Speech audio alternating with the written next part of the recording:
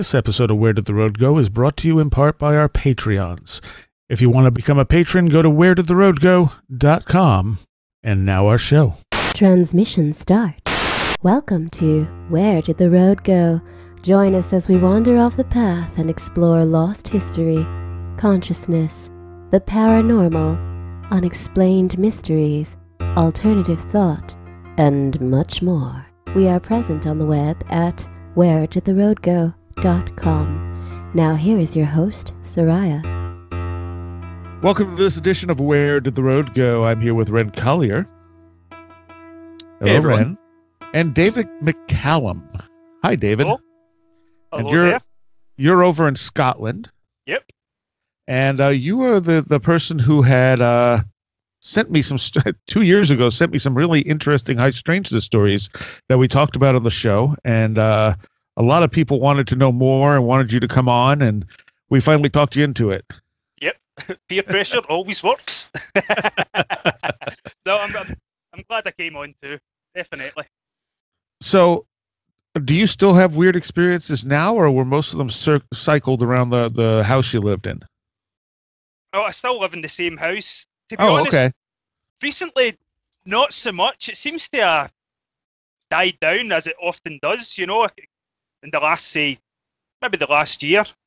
There's been the odd things, just maybe hearing a noise or something, but nothing in the level of what happened before. I'm not sure why that is. These things just sort of come and go with a will of their own, Yeah. So, what are the earliest weird experiences you remember? Well, I think the story I told about being in the tent in the hallway, when we seen what looked like my dad sitting in the chair, that's one of the earliest ones. I have another, but I'm not sure how real it is. I can go over that if you want. Sure. Okay, so I used to share a room downstairs with two of my sisters. This was before the youngest was born. And I must have only been about 10 or something at the time. And this is one of the sort of earliest memories I can think of. And basically, the layout of the room was, there's a set of bunk beds along one end of the wall. And then opposite in the other wall, there was a single bed. So I slept in the top bunk and my sister's in the bottom bunk in that other single bed.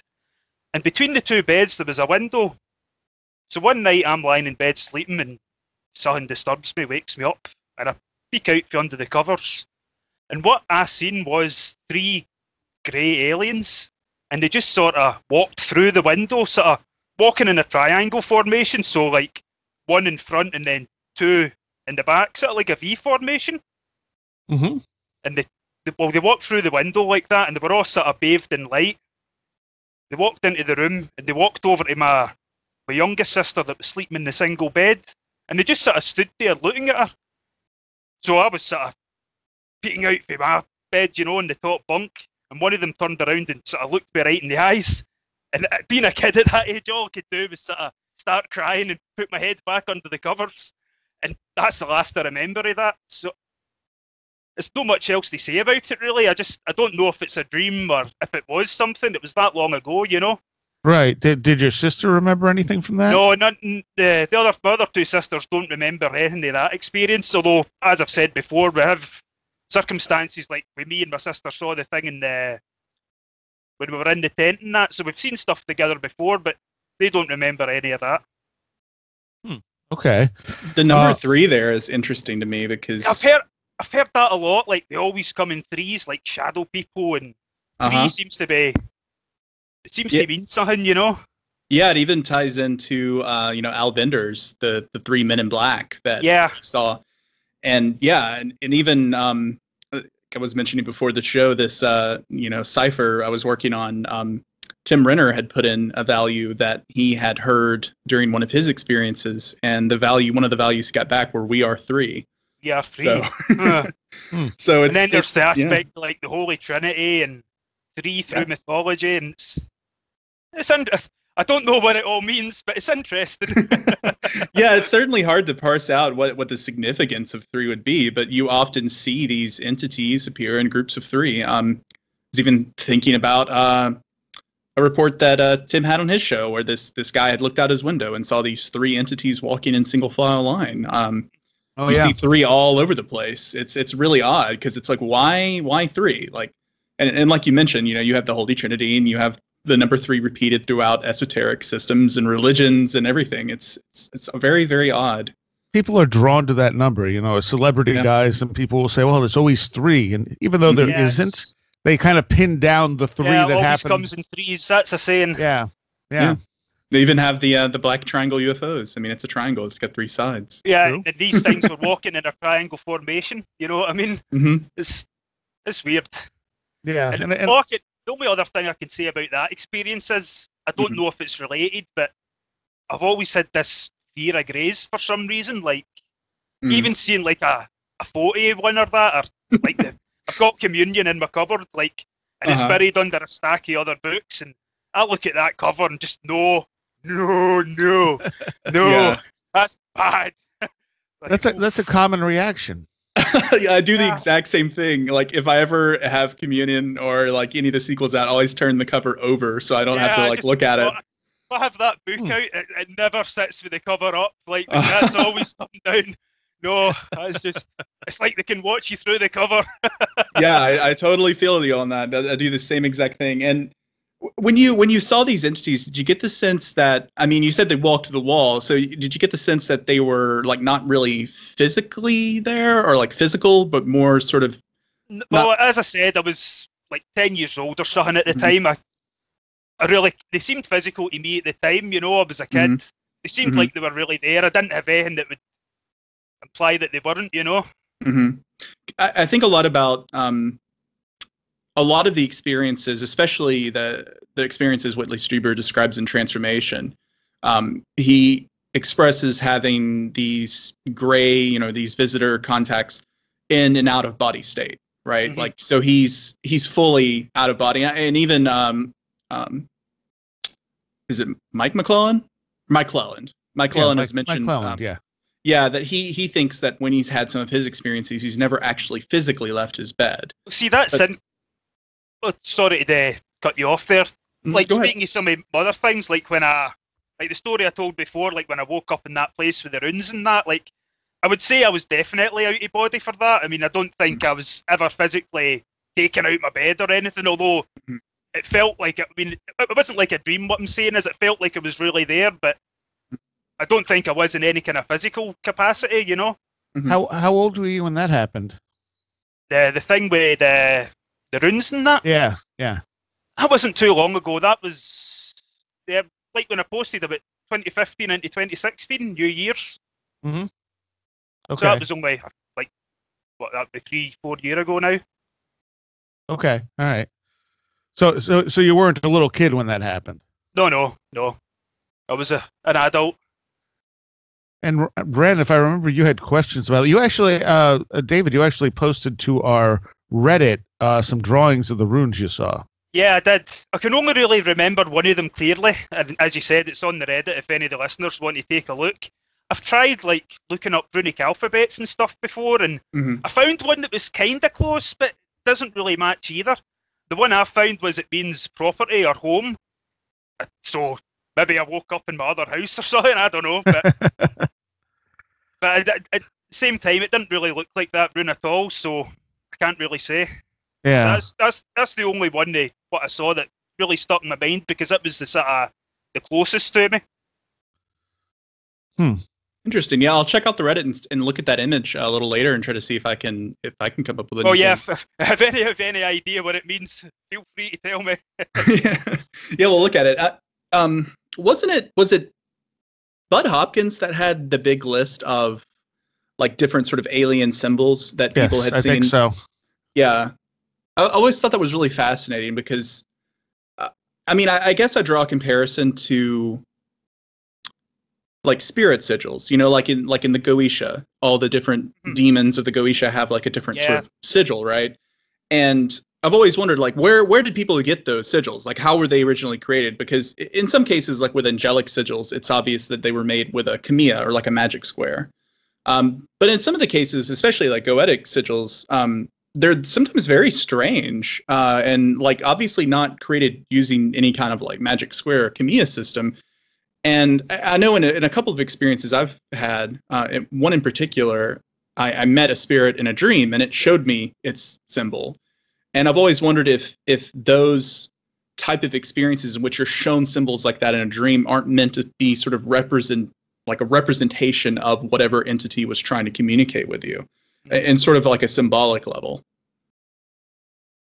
Well, that makes sense to me. I mean, these things would communicate on a symbolic level, so yeah, and specifically something like a sigil that may not actually have any sort of meaning in any language, like we would understand it. That's what was going to say. Like, when these things are communicating, they might not even understand our concept of speaking language or written language. You know, if they're coming from some other completely different place, you know. Yeah, it's more like they're speaking in the language of like metaphors and semiotics than any sort of spoken or written language. And if I remember right, go over that experience for people who may not have heard the original one. Okay, well, it was what we call Hogmanay night in Scotland. It's New Year's night, traditionally a time for heavy drinking, you know. So that night I hadn't actually drunk that much. I think I'd only had a token drink just for tradition's sake. And I'd went to bed fairly early. So I was lying in bed sleeping, and all of a sudden I could hear this noise, and to sort of say it was like a sort of boom, boom, boom. And the thing that came into my head was like a warp sound for like Star Trek or something, you know, that kind of engine sound. And I leave my computer on at night, so I thought, you know, a YouTube video or something must have started playing, you know, I better wake up and switch it off. So I just sort of jumped out of bed to turn my computer off, and when I jumped out of bed, I was in a completely different room. I wasn't in my house anymore. I was lying in a completely different bed. It was, to describe the room, it was almost pitch black. Like the walls were like a black obsidian colour. I couldn't really see too far. It was only illuminated by the runes in the walls, and those were sort of glowing with like a faint yellow glow. So I really couldn't see far into the room. I don't know if there was anything else in the room with me because I couldn't see far into the blackness. And I was sort of positioned in an alcove with like these sort of silky, weird metallic sheets over me, like really thin, shiny, just weird. And I was sitting like that for a while, just sort of taking in my surroundings, and then I felt this, what I can only describe as an overwhelming sort of force come over me, like another presence, just sort of, it's hard to describe with words, like try to push my consciousness away. Like it wasn't so much as a physical push, more like a mental thing. Like I could feel it pushing my mind somewhere, and I tried to fight back against it. You know, I remember sort of swearing a lot in my head, and a weird sort of thought popped up, like not again, as if I'd experienced this before, but I can't really say that I have or not. But at the time I thought, not again, not again, not again, and I kept trying to push back against whatever it was, and eventually it won over. I mean, it did.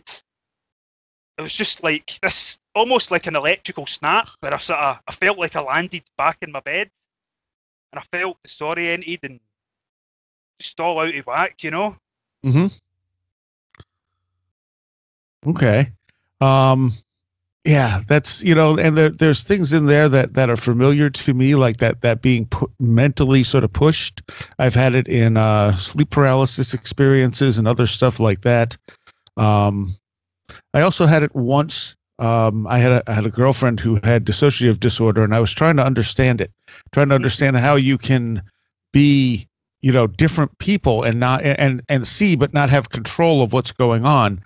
And all this, and I was driving at the time, and suddenly I felt my consciousness get pushed into the background and something else take over for a moment.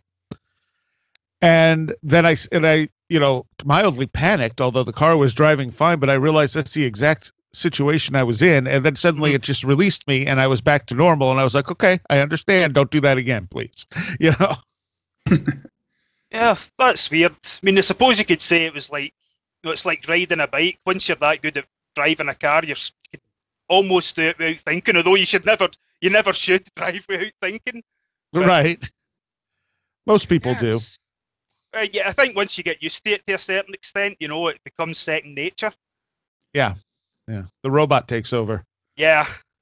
So did you get the impression when you were in that place that you were trespassing, or that something had noticed you and was trying to kick you out? Yeah, that's the kind of feeling I got, especially what happened after. You know, as we said in the last show, after that happened, I sort of stayed up for a few hours. I was naturally quite sort of disturbed. I didn't want to go right back to sleep, so I sort of filled in my diary. As I said, I keep a diary and this kind of stuff now. So I filled that in and I had a cup of tea and sat about for a few hours till about 5 a.m. And then I thought, yeah, it's probably safe to go back to bed. And then when I did go back to bed, well, that was bad.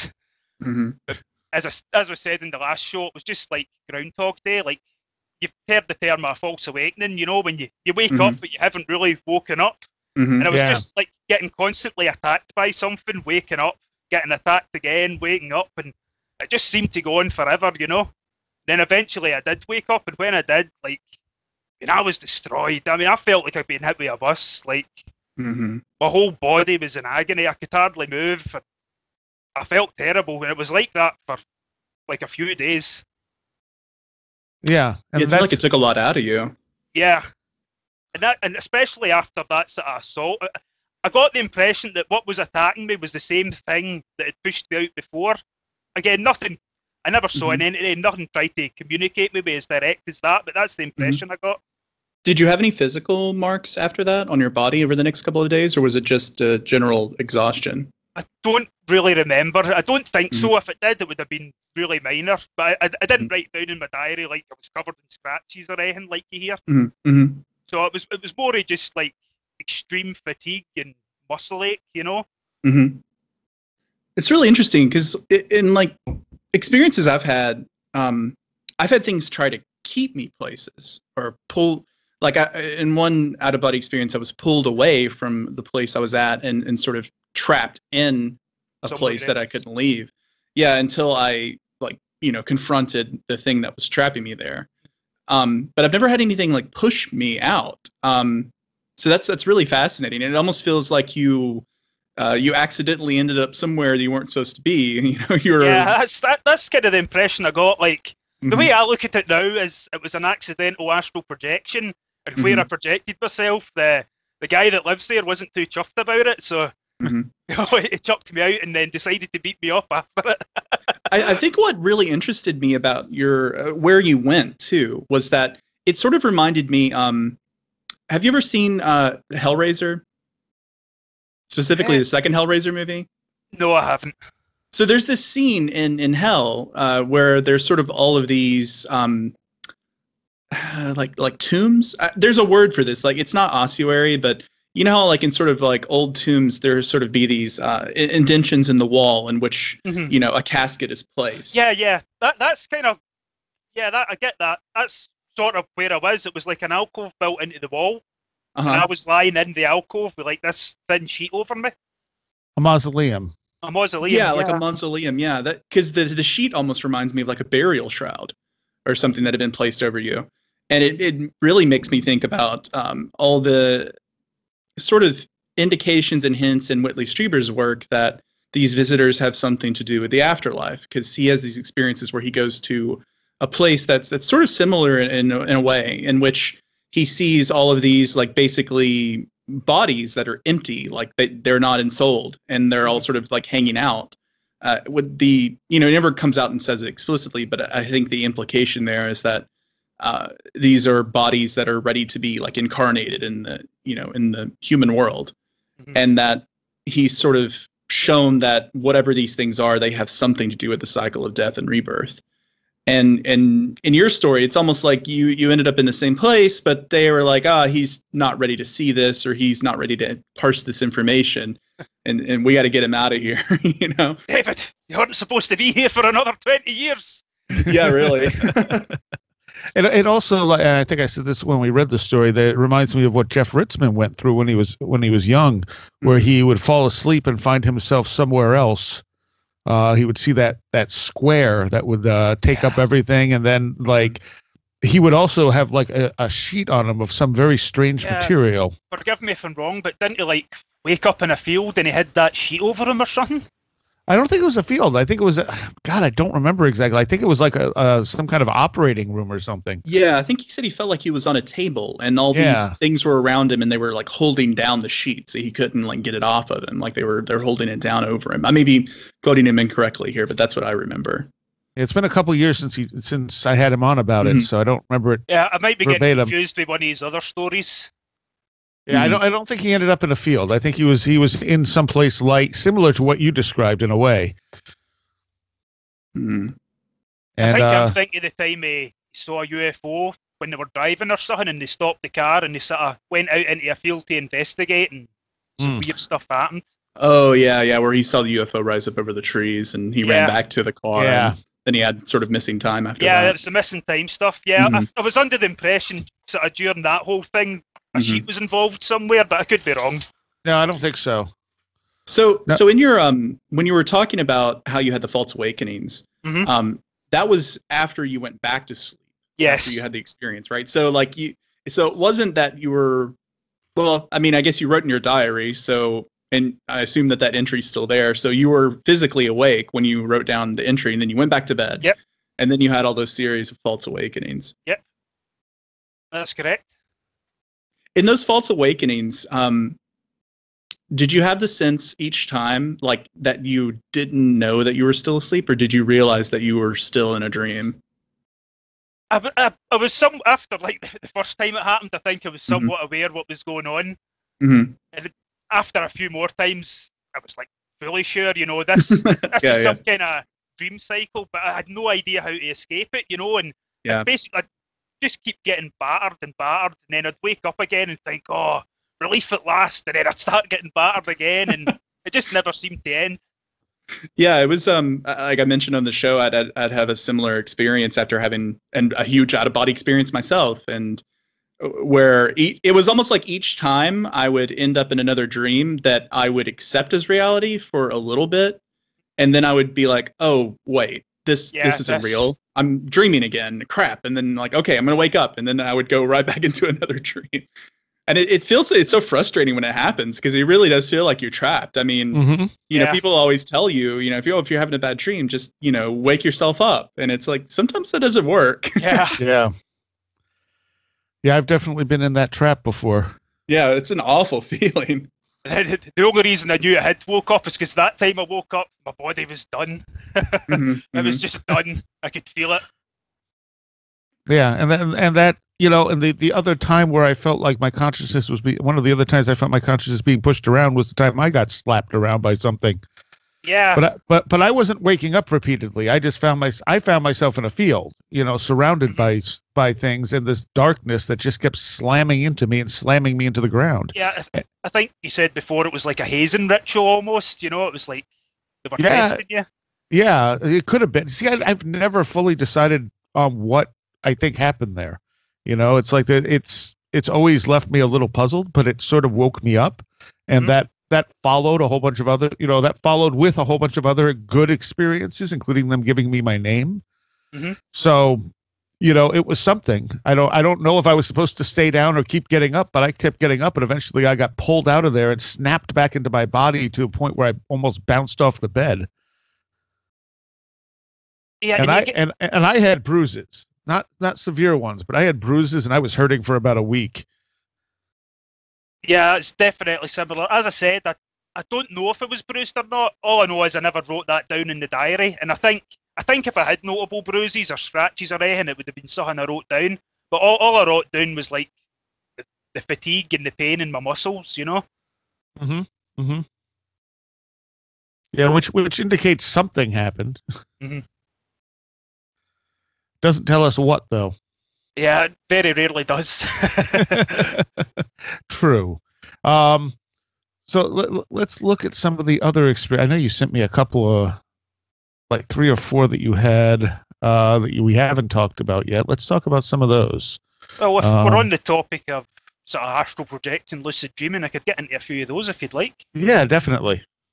Well, one of the first stories I sent you recently was I used to work in building sites, and it involved a lot of travelling around. We could work from one end of the country to the other day by day. So we'd left early one morning, and we actually arrived on site about an hour before we had to start. So we all decided to get a sleep in the van. So I was sleeping, and, well, I was sleeping, but I wasn't.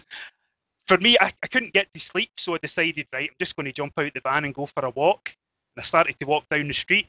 And when I rounded the corner, that's when I realised that there was nothing there. Like, the way I described it, it's like the street hadn't finished loading yet. It was just this big, vast, blank, white void of nothingness as far as the eye could see. And I'm like, well, that's not supposed to be there. I mean, I know this is a building site and we build houses and stuff, but I mean, the ground isn't even there. So I walked into the void, and eventually I came across like a lake shore, a water lapping up. And at the shore there was an arrowhead, and I bent down, picked it up, and that's when I woke back up in the van.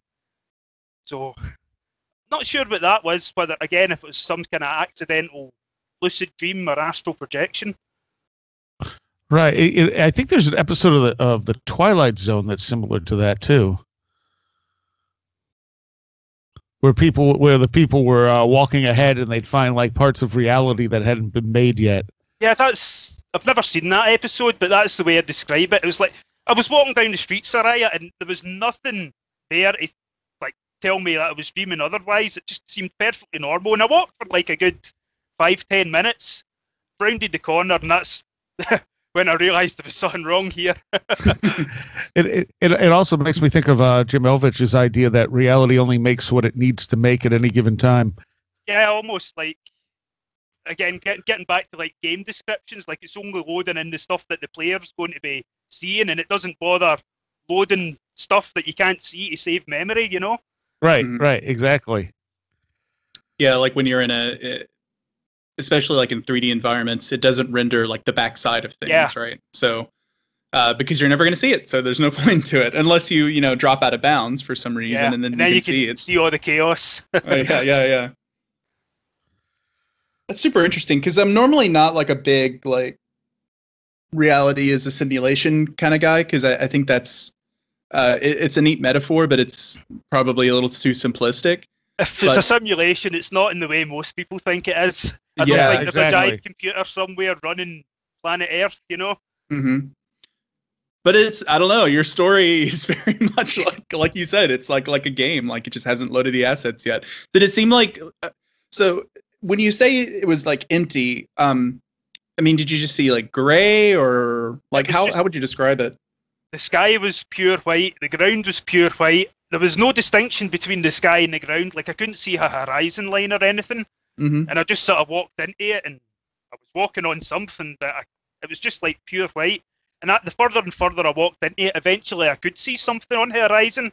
And as I get close to it, that was like the shore of this lake. And again, the water, it was like lapping up on the white ground with a perfect white sky above. There was really little standing out. Wow. It kind of reminds me of the way people describe some like almost like religious experiences, right? Like being surrounded by limitless light. Mm-hmm. Yeah. Or Ein Sof, like this idea that's like a manifestation of the divine, or like sometimes contact experiences are like predicated by that sort of experience. Keep going. No, go ahead. That's all. I was just going to say I'd looked up like dream meanings and metaphor in the arrowhead as well, and apparently finding an arrowhead in your dream means like destiny or something, you know? But what that means, I don't know, but... Yeah. Interesting. Anything else happen around that time? See, try to think back. At that particular point, I don't think I'd started my diary yet, so if anything was, I didn't write it down, you know? Mm-hmm. But the whole time working the building sites, it wasn't the best experience. Let's just say it wasn't the job for me, although I'd done it for 7 years. So I don't know what was happening outside of the paranormal stuff then. It might you hear that, like stuff going on in your life can trigger these things, but as I said, I don't know. I never had the diary at that point, so... Yeah, you're not necessarily going to remember the stuff around it. Yeah. All right, so let's move on to one of these other ones here.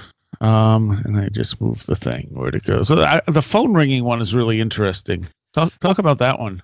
well, talking about what I was saying before about when I woke up with the runes and that, there was some things happened after it. That whole sort of time period of like 3 months was like super high strangeness for me. Just tons of stuff seemed to happen. And at the tail end of it was this weird phone call. So I was unemployed at the time and I'd been applying for loads and loads and loads of jobs, you know. So I getting desperate. And I'm sitting in the living room one day with my sister and everybody else in the house is away. And I can hear this old-fashioned telephone start ringing. Like, see the old phones with like the turn dial and the bell? Something that barely even exists anymore, that old classic phone ring. I started to hear that really loud, as if it was just coming from the other room. I'm saying to my sister, like, can you hear that? And she's like, what are you talking about? Are you going mental? And I'm like, I can hear something. So I went into my room, and that's when I noticed my phone, I'd left it on charge, and it was on silent, but there was a call coming through. And it turns out that that was the phone call of my current employer phoning me to let me know I'd got the job. So I might have missed that phone call if it wasn't for that weird ringing I heard. So, it sounds to me like you psychically picked up there was a phone call coming through. Yeah, or something was sort of trying to warn me, like, oh, you're going to miss this phone call, son. Yeah. It's almost like you have something watching out for you. Whatever it was, yeah, definitely. This is the best job I've ever had in life, so yeah, definitely. Do you ever tend to get like a sense of like that something is pointing things out to you or helping you in that sense? That's the impression I got with the phone call. I got the impression, you know, maybe someone's looking out for me, you know. I mean, that was only like a few weeks after all that stuff with getting beaten up and that. So that was just a really weird time. Yeah, it's like, it makes me think. Recently, I read a book about out-of-body experiences. I can't remember the name of the author off the top of my head. I'll have to put it like on the Reddit or something. But one thing he mentions in it is that the more he had these out-of-body experiences, the more he felt like his sort of psychic abilities were not necessarily increasing, but he was more able to use them or having sort of more psychic experiences, more synchronicities and that sort of thing. And one particular thing is he starts to mention that he starts hearing this voice, not like a voice in his head that's like saying words to him, but just sort of like he would get feelings about things. Like he would be going to park his car and he would hear, you know, sort of get this feeling or hear this voice that would say, hey, you should park at that parking space because there's still time on that meter. And sure enough, there would still be time on that meter. And it was always like little things like that would try to help him out, like, or it would, you know, tell him to, you know, you're about to miss your bus, and he sort of took it as like sort of a manifestation of his own intuition or his own psychic ability, like his higher self or something, you know. Yeah, exactly, like the higher self, and that's how I see it, you know, from an occultist perspective. That's reminds me of, say, like the holy guardian angel or your higher self, like something that is kind of watching out for you and protects you and you can sort of converse with to gain information about the world around you. And whether or not that's an objective reality or an objective entity that is doing that, or a subjective experience of your own like latent psychic abilities, I don't know. But it's interesting that he sort of started to develop that after he started having these out-of-body experiences. And it reminds me also, too, of people who have, like, near-death experiences and then subsequently develop, you know, psi abilities. Well, speaking of psi abilities, I can tell you about the one time I had a sort of premonition. Okay. Oh, yeah, go for it. It's ridiculous, but okay. So I'd finished work one day, and this is where I'm working in my current job. And just got home. It was day shift. Just gotten home. I'd had a quick shower, ate a quick dinner, and I was sitting in my chair. And as you do sometimes after a hard shift and eating your dinner, you start to feel sleepy. But I felt a lot more sleepier than I'd normally do at like 5 o'clock in the day. So I sat back and I closed my eyes. And almost immediately upon closing my eyes, I had the craziest vision of one of my co-workers and a good friend of mine. And all I can remember seeing was like, it was just sort of sitting in pure blackness. I didn't, like, you hear about remote viewing and stuff, but I couldn't see like the room or anything he was in. I could just see him sitting there. And in his left hand, he was sort of balancing a plate of spaghetti bolognese. and in his right hand he was holding the fork. So he lifted his left hand up to sort of pull it up to chin height to take a bite of his food. And as he done that, the plate slipped and he spilled all the spaghetti down himself. So I started to laugh, and I woke up at this point, and I was laughing like crazy, and it was beyond the funniness of what I'd saw. Like, I honestly thought I was going delirious because I couldn't stop laughing, and I was saying to myself, like, Jesus, Davey, you're going crazy, mate. You're imagining crazy stuff like this. Now you can't stop yourself laughing. What's wrong with you? You know, I could not stop laughing for like a good 5 minutes, and eventually I calmed down and sort of didn't think too much else of it. But the next day at work, I bumped into him and I says, oh, you know, I had this weird dream about you last night. I had a nap after dinner and I dreamt that you spilt spaghetti down himself. And when I said that, he was like, whoa, what? That happened. He did. He finished his work and he ate dinner just a bit after I did, and turns out he really did spill all his spaghetti down himself. So, and the guys at work sort of joked for like a week or so after that I was psychic or something, but that's the only time it's ever happened, and it was for something so completely useless. Like, yeah, that's what I love about it. It's like so many times these premonitions are so totally pointless. It's like, well, why would you see that? Yeah. Like, you know, show me something useful. If I've got superpowers, show me something useful. Why show me my pal spilling spaghetti down himself? Yeah, well, really. Clearly, you needed a laugh. Yeah, probably. What? So why don't you get into telling us about the doppelganger experiences again for anyone who missed them, because they were definitely some of the weirdest ones. Do you want me to start with the big tamale, the face? Yeah, because that also ties into something you wrote me that we haven't talked about yet with your psychedelic experience. Which one came first, the doppelganger? Oh, definitely the doppelganger. Okay, so talk about that first. Okay, so I wasn't taking psychedelics when I was 12. So yeah, as I said, I must have been around 12 or 13 because I'd just started high school. And as I said in the story before, my sister had came home like a half hour before me because primary school finishes a half hour before. And she'd went into the house and saw a similar thing, but she hadn't interacted with it the same way I had. She'd just sort of left and went back out in the garden. Sorry, I should say that at the time my whole family was out in the garden. The house was empty because it was a summer's day. It was quite nice. So I finished school and walking up to the house. And the way it is, the driveway sort of goes up and you can see the garden for the street, the back garden. And I could see that everybody was back there. So I thought, right, I'm just going to go in and sort of chuck my school bag and quickly change my clothes and join them in the garden. So I went up into the house, went into the living room, and that's when I saw my very youngest sister, who, again, she was only like 1 or 2 years old at the time.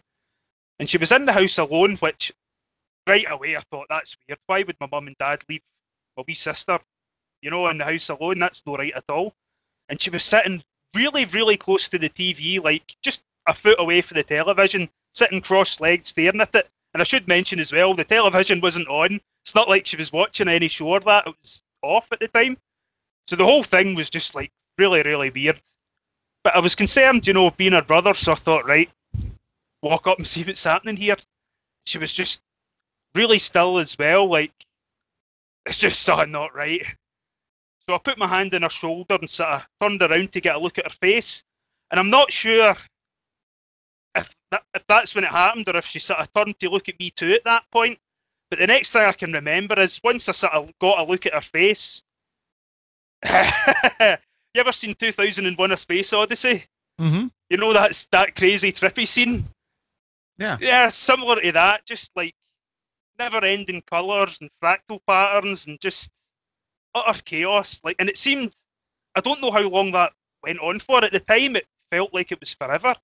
Like, it had a weird timeless quality to it. It's a hard thing to really say in words. It was just really weird. And then I don't know what happened after that. That's the other weird thing. I mean, for all I know, I just went back into my room and turned the Nintendo on or something, and I really don't know.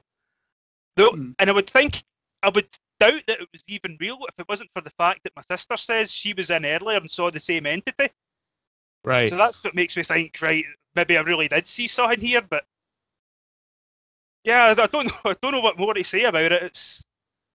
Did you get the impression that there was actually like missing time there? Like, what's your next memory from there? Like the next day, or it happened when I was 12. Bear in mind, and I'm 30 now, and I really couldn't tell you what I'd done the next day or the next week, or I really don't know. Yeah, it reminds me a little bit, like all the colors. Were there? You said it was like chaos. Were there fractals or patterns?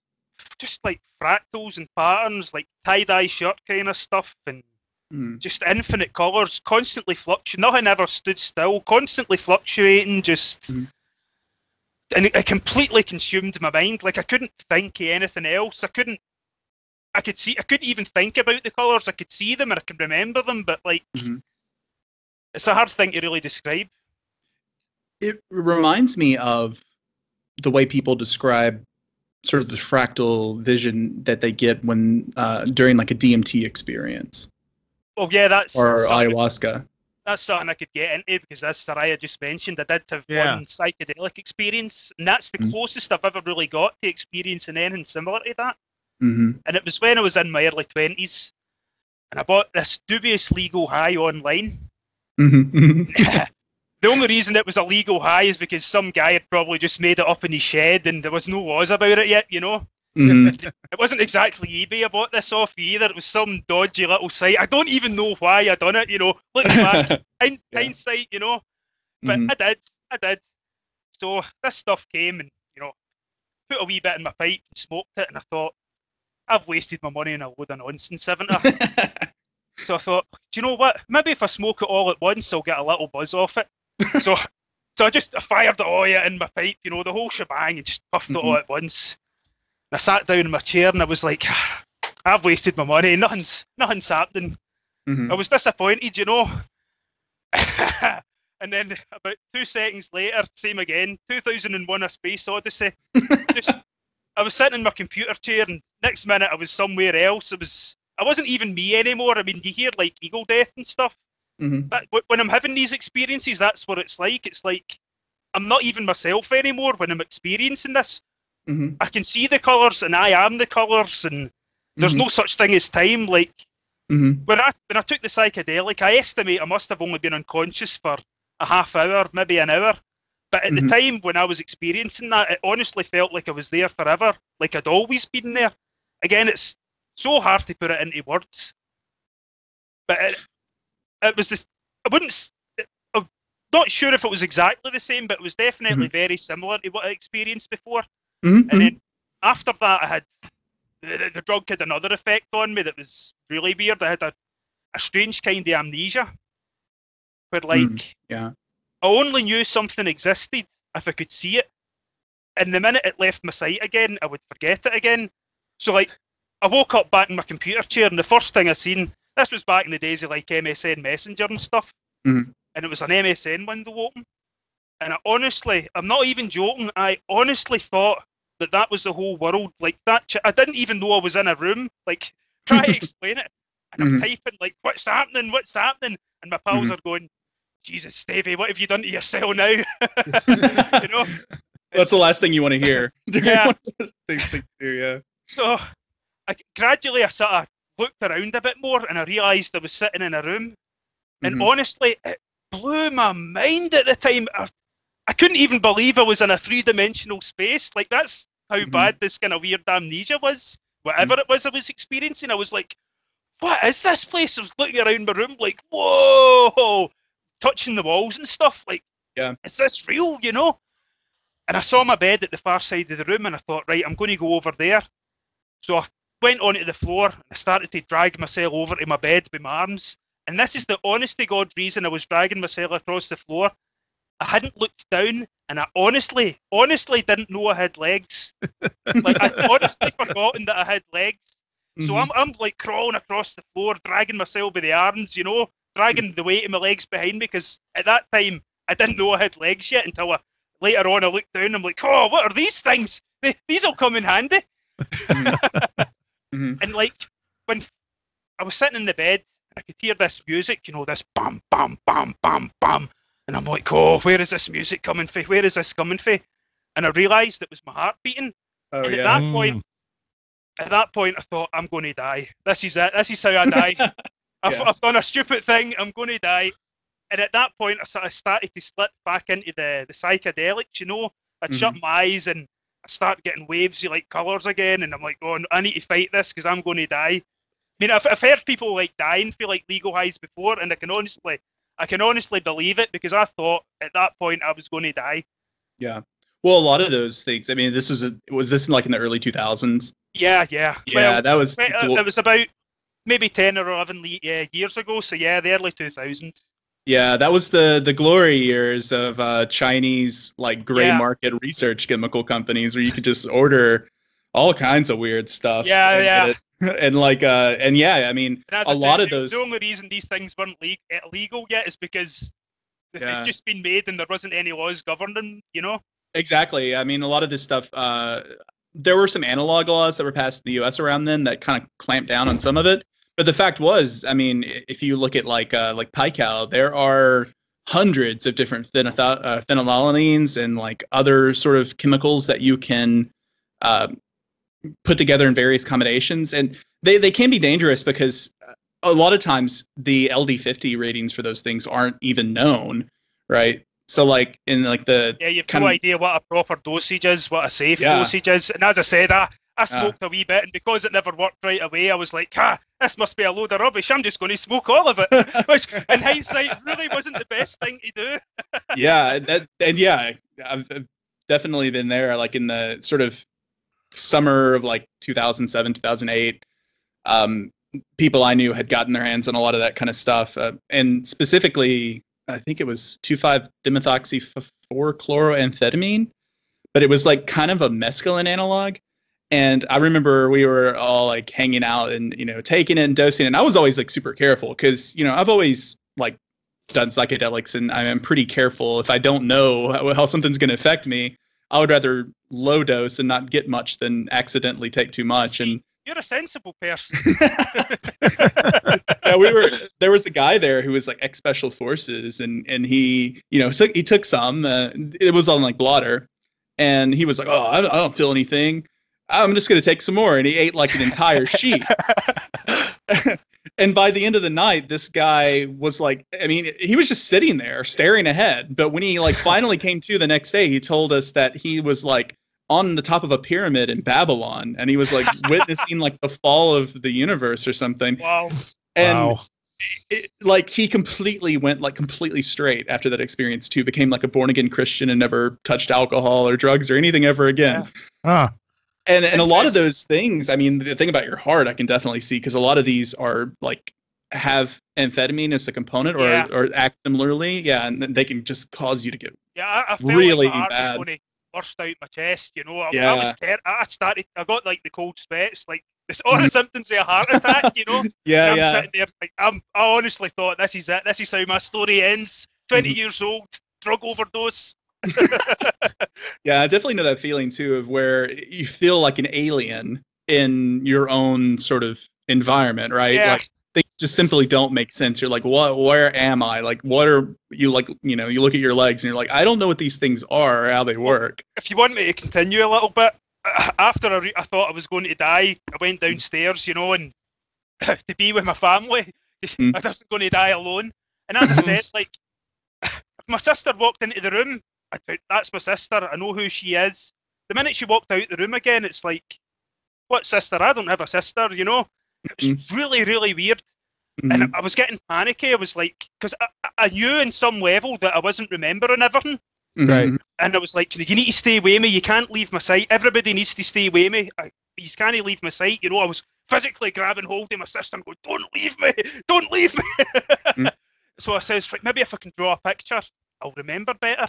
So it says, right, give me a sheet of paper and a pen and I'll draw a picture of you.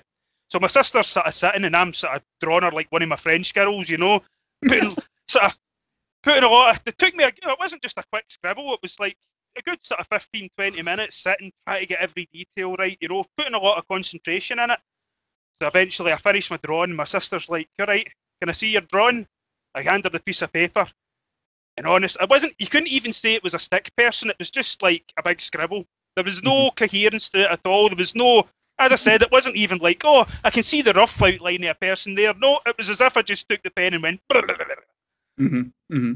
So, well, suffice to say, I never tried that stuff again. Yeah, I mean, I think that sense of alienness is, in a way, because you have that same sort of experience when you have like out of body experiences or near death experiences. I think what's happening is you get this realization when you're on psychedelics or you're having these sort of paranormal experiences that you are not really who you think you are. You know, we all think that we are our physical body, you know, the ego. We all think that we are, you know, this person that has been born and has all these memories and this personality and identity, when in reality, that's just a cloak. That's just what you're wearing right now. The way, go ahead. The way I sort of see it, just what you were talking about there, it's almost as if humans are a being in two parts. Like, we've got this third dimensional physical aspect, and we've got this other higher dimensional aspect that, and we're sort of both parts at once, but we don't really realize it or something. Yeah, I think it's explained. I've been reading the Book of the Law lately, and Crowley goes into this a bit in the line, the cobs is in the coup, not the coup in the cobs. And what that sort of means is that we are higher entities, but we wear these shells because they allow us to individuate, right? They allow us to have our own individuality, our own personalities and experiences. Because if we didn't, we wouldn't have personalities or experiences or anything. Something I've heard said before, it's almost like we're these higher dimensional entities, and in order to experience and interact with the third dimensional realm, it's like you put on this body almost like you would put on a diving suit to go underwater, or a space suit to go into space, you know? It's like we don these physical bodies and so we can experience the limitations of third dimensional existence, you know? Yeah. And Robert Monroe, I mean, explicitly says that, and that's why entities or whatever our souls are incarnate on Earth, is because it's like a learning experience, you know, because where they come from, there isn't such a thing as time and the passage of time and change and evolution. I mean, I think even Grant Morrison talked about that when he had his, you know, abduction experience in Kathmandu, when he was shown what the universe actually was. It was a place where things can grow, because whatever the higher dimensions are, like, there isn't such a thing as time, right? So everything is static. Everything stays the same. That's really forever. interesting. Again, going back to my psychedelic stuff and that, I keep mentioning the word timeless. Like, I've been there forever. I've never left the place. When I was having these psychedelic experiences, that's how it felt. Like, this is me. I've always been here. I always will be here. There's no concept of time. Again, it's a really hard thing to put into words, but that's what I felt, you know? Yeah, and that realization can really bother some people. I know my little brother recently has been having a really hard time dealing with this psychedelic experience he had, where he had a similar experience of timelessness, in that, you know, during this experience, he felt all of his memories fading away, and, like, you know, until he was no longer himself. And then he felt time completely disappear until there was no more time, and he felt like he was there forever. And in some ways, I tend to think about that, and maybe he is still there, you know, like maybe it's sort of an infinite place that he's now in or experiencing, even though time in the physical world has resumed, and, you know, he's living his life now. That can be very hard for people to understand or even put into words if you've experienced it, right? Because it's almost impossible to describe to someone. Well, it's like a lot of people say about out-of-body experiences and stuff. You see things and you get this knowledge, and you get back to our reality, and you've just got no frame of reference to even start talking about it. It's such a completely different place, you know? Yeah, and so many things in that out-of-body state in particular, because that's what I've had experiences with. So much of it's told to you, or you're put through these different experiences that seem to be largely symbolic, and it's almost like something's trying to teach you a lesson or teach you something. Like, I've had a lot of experiences where I've had to fight things in the out-of-body experience, but then as that sort of narrative progressed, I started noticing things were, like, scared of me, and I started feeling guilty almost, like, am I a monster out here? You know, are these I don't want these things to be scared of me necessarily. And I had this experience where I came up against something that I knew I couldn't fight because it was sort of almost like a trial. Like I had to show compassion in order to move forward through the experience. And it's wild because it's almost like a halfway state between that sort of psychedelic ego death, right? Because the whole psychedelic ego death thing is like completely unknowable. It's completely impossible to describe. Yeah. But in out-of-body experiences, you're sort of in a halfway point where you've got one foot still in sort of material reality and symbology, but then sort of another foot in this unknowable, like, expanse. Yeah. Yeah, is it a sort of liminal sort of space between the two where... Yeah, exactly. Yeah, liminal both space. Can sort of connect. Mm-hmm. Where it's like it's possible for you to experience things outside of yourself, but still like synthesize that with your material existence. Now, Wren, your experience where you had the sort of fractal creature in the in the woods was similar. Yeah, I really didn't think about that. No, that was before you did any psychedelics as well, right? Oh yeah, I was a kid. Yeah, I was a little kid. I don't know if you ever heard me describe that, David, but I have heard it before, but I wouldn't mind being told again in person. Okay. Well, basically, I was hiking through the woods with my little brother and my dad in North Alabama, and I got ahead of them because I like to imagine that like I was some kind of scout or something, and I was scouting ahead. And I came around this bend. I got spooked by these two big like turkey vultures that I guess I walked up on them feeding on something. They flew over me and scared me. But then as I'm like recovering from getting startled by these birds, I start hearing this like metallic clanking noise like coming from down inside the hollow. I was like sort of on a path that winded around a big mountain. So I kind of looked down into this hollow. And I look down in there and I see this thing that looks like it has like four legs. Like it reminded me of like a tiger, like a cat or something, like running. But the weird thing was it looked like it was made up of like black and white triangles and stripes and like almost like a... Wait, sorry to cut you off. So, no, I might have seen something similar in a sort of dream or something. So are you saying that most of its body was sort of fractal and weird, but you could still make out the sort of the four limbs? Yeah, I could still sort of make out like the general shape of the thing, but it was almost like going back to the game thing. It was almost like a really low poly like animal, you know, like from like a PS1 game or something. Like it was like I could tell the shape. It was sort of similar to like a cat, a big cat or something, but its body was made up of these like large triangles and fractals. It wasn't like a perfect like kind of polygonal thing. It was still sort of chaotic. But I just remember, you know, it just being so completely strange, and I didn't really take much time to look at it. This part of me wishes I'd taken a closer look, but it scared me so badly that I immediately just started running back, you know, to where my dad and my little brother were. You know, I didn't stick around too long to figure out what it was or what it was doing there. Yeah, but I have a sort of, I don't know if this is like a full astral projection sort of thing, or if it is just a dream, because like I said, it's sort of hard to tell, but I had a series of dreams sort of maybe a few years back, probably just after the sort of stuff with the phone and the weird sort of rune stuff happened. And the dreams sort of happened 1 week after the other, and I felt like the three dreams were connected. And in the first dream, I saw something similar like that. I saw these entities, right? And what they looked like depended on how far away they were from me. So when they were a fair distance away, you ever seen Tom and Jerry, like when Tom and Jerry are fighting?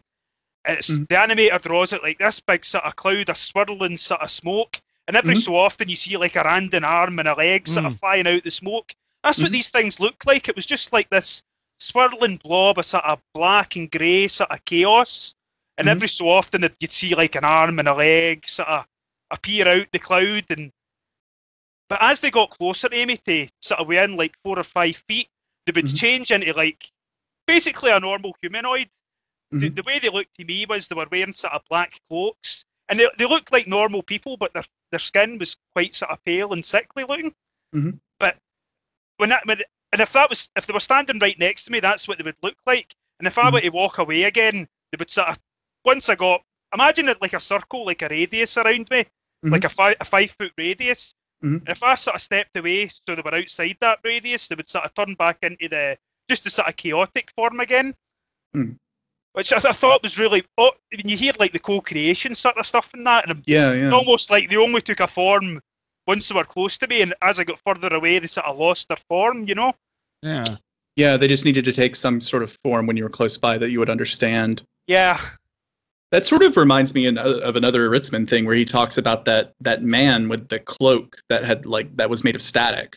Right, and it was, the cloak was also, he said, when he felt it, the same material that he was covered with as a kid. Which just makes it that much weirder. Yeah, and you have a lot of weird stories too of entities like Greys and stuff appearing wearing cloaks, which I've always thought was kind of strange. My sister's story is actually like that. Oh, so what did she see? Well, do you want me to read hers? I think that would be better, because I would be telling the story from my own sort of memory of what she said, so it'd be a second-hand account, you know, whereas you can read what she actually posted. Okay. And how is her name pronounced? It's pronounced Barry. Okay.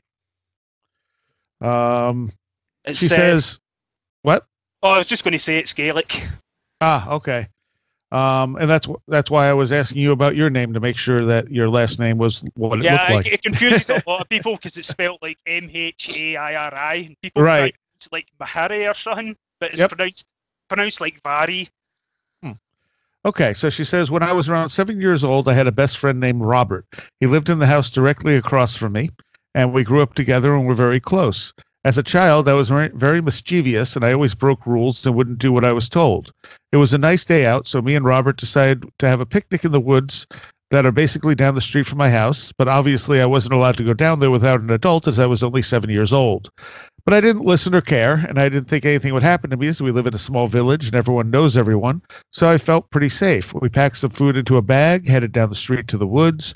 We walked down a steep hill that led to an old wooden broken bridge that we used to call the Cowboy Bridge at the time, and the council had blocked off the bridge with metal fencing as it was too dangerous. It was later replaced with a new, more modern bridge. The wooden railings had rotted away and were in the water below, and there were planks of wood missing.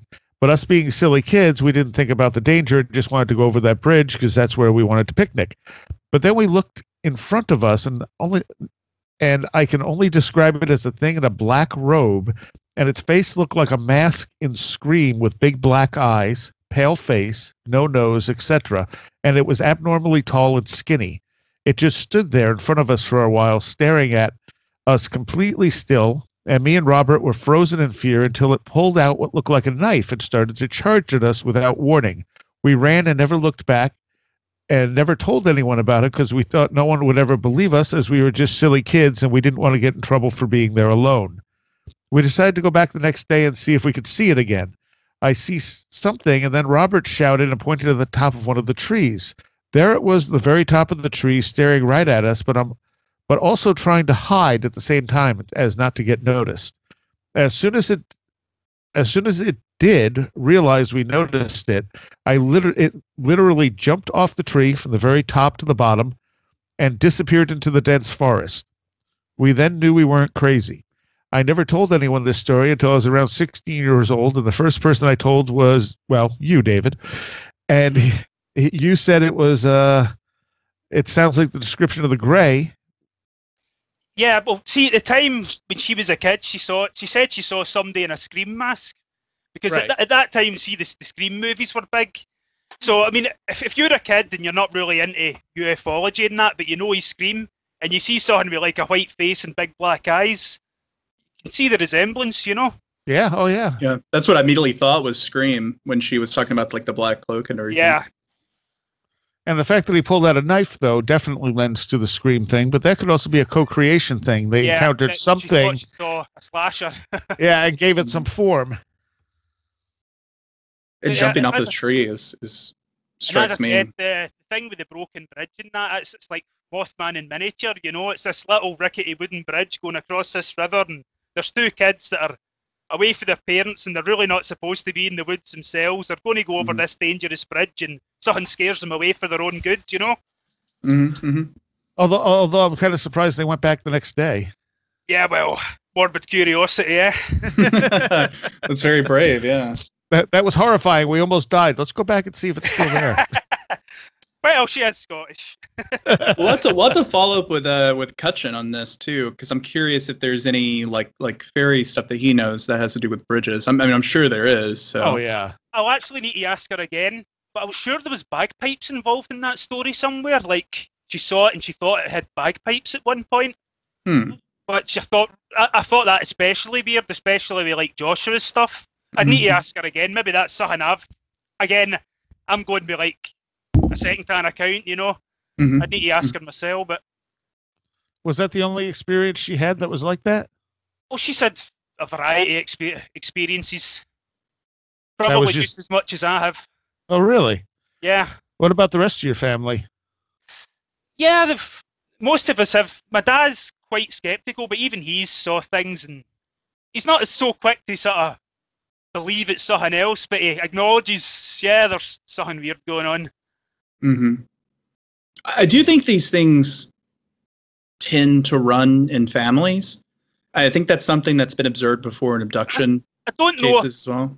I don't know if it's just our family or if it's geographical, because I know like the next door neighbour, they had a lot of ghost stuff and some pretty extreme poltergeist sort of stuff just in the house next door, you know. And in fact, there was a time here somebody made up you ever seen Twin Peaks?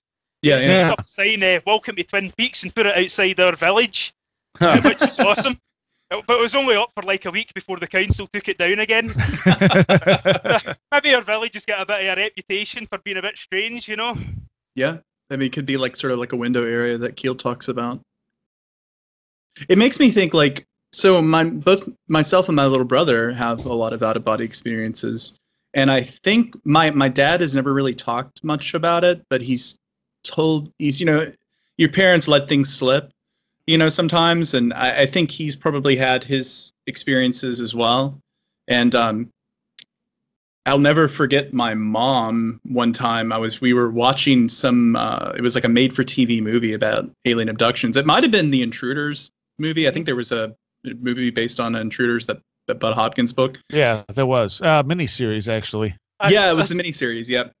That's another book. It's sitting in my cupboard buried because I'm too scared to read it. God, that book is terrifying. And I remember us watching that, and at one point my mom just like looks at me and completely deadpan says, "You know, that really happens to some people."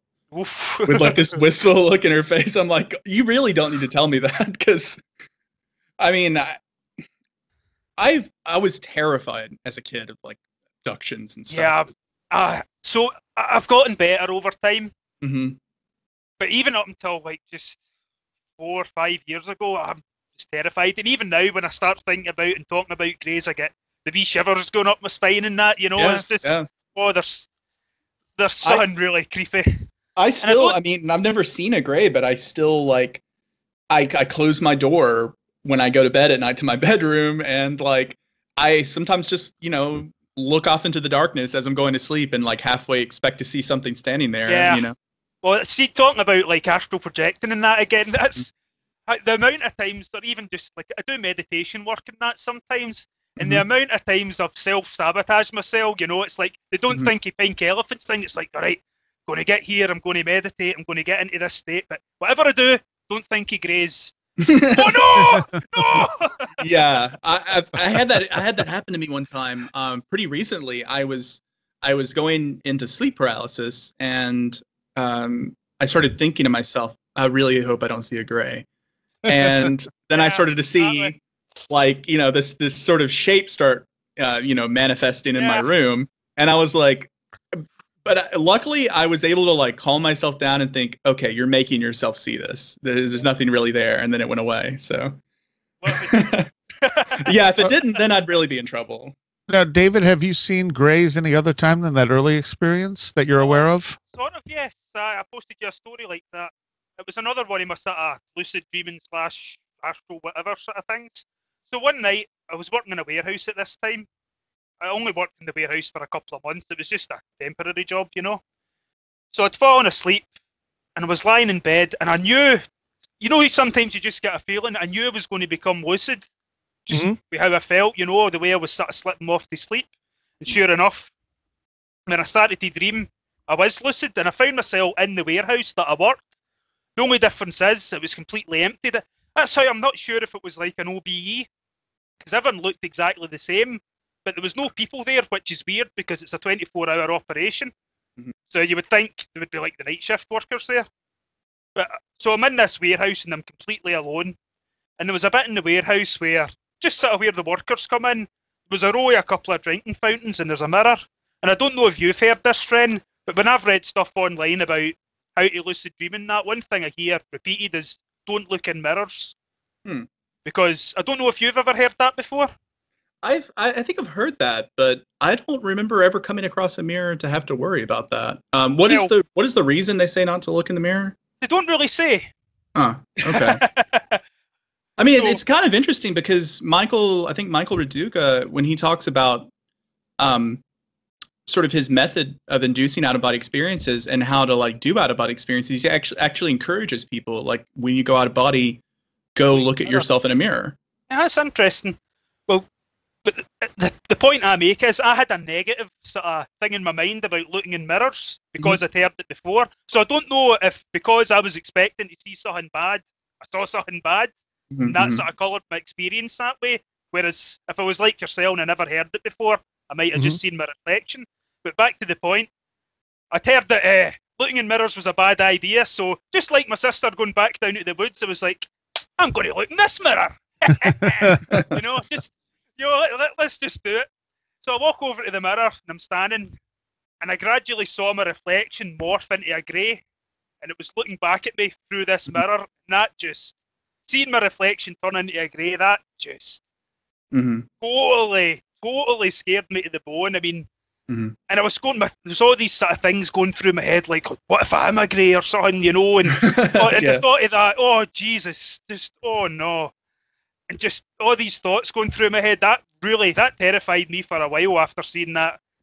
And again, I can't really say that that's like seeing a legit grey, because I'm pretty sure I probably just made that up in my own head or something. I was expecting to see something scary, and lo and behold, I saw the thing I'm most scared of.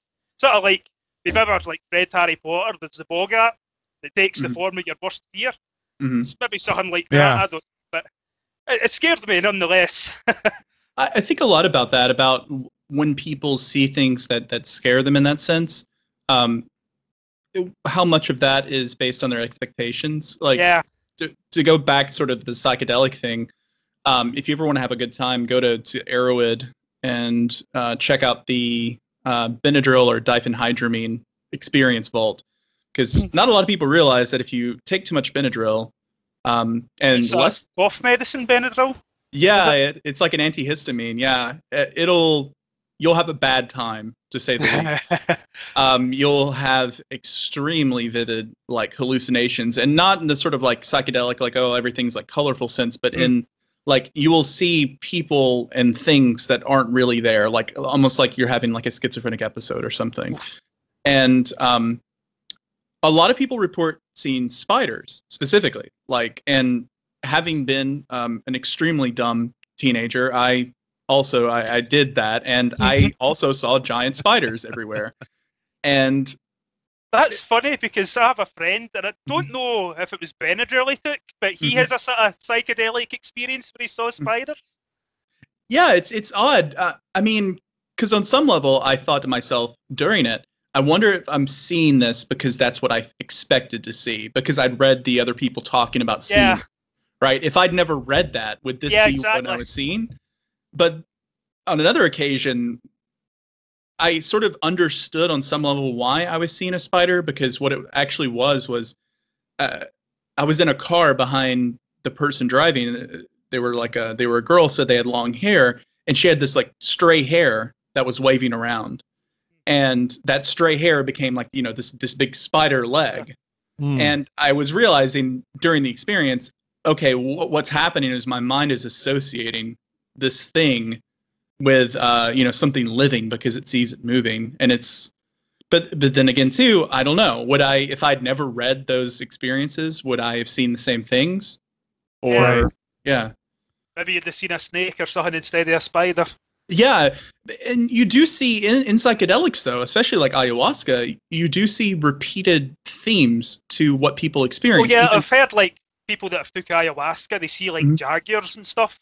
Yeah, even jungles. They take it in, like Paris, they're not even in the jungle, but they get all this jungle visionary. Yeah, they get like jungle imagery for a seemingly no real reason. Even people who weren't expecting to see that get that same kind of, and you know that some people would say the reason is because the plant itself is communicating with the person. Yeah. Right? It's like the spirit of the plant. Isn't that what the tribes say? Like when you ask them where did they get ayahuasca from, it's like, oh, the plants told us how to make it. Yeah. The plant told us how to make it, yeah. Well, we're almost out of time. You guys want to continue this on a Patreon segment for a few minutes? Yeah, I'm fine with that. Sure. Okay. All right. And obviously, if anyone's had experiences like David's, you know, let us know, because the more we can kind of put these things together, the better. If everyone's had especially the fractal experiences with the doppelganger and stuff like that, I mean, those are very, very strange. But obviously, there's some precedent out there, as Wren had something similar with the thing in the woods. So contact us. Contact at wheredidtheroadgo.com. If you want to talk about stuff that's happened to you, stories at wheredidtheroadgo.com. And Wren, people can find you where? They can go to liminalroom.com, or they can find me on Twitter at Mr. MISTER _ APOL, APOL. All right. Awesome. Where Did the Road Go wouldn't be what it is without the support of our Patreons.